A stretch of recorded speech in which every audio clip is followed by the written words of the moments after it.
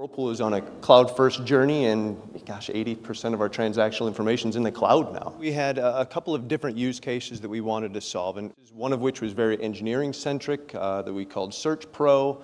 And what it does is it takes a look at all of the engineering data that's in a bunch of disparate different systems and fronts it so that the end user has one place to go to get to all that information. Okay. The second was actually our true enterprise search, which we had put on top of our enterprise portal. And so we had a lot of things on there, such as things that were actually in the portal itself, but also we would bring information in from Drive, from PeopleSearch, things like that. Because there's actually 3 separate applications at Whirlpool that are running on the GSA, and we have to get all 3 of them off the GSA. So the first one, which was really an important proof point, was Search Pro. And we had to get that built, tested, and deployed to QA. So obviously, speed of everything is really important.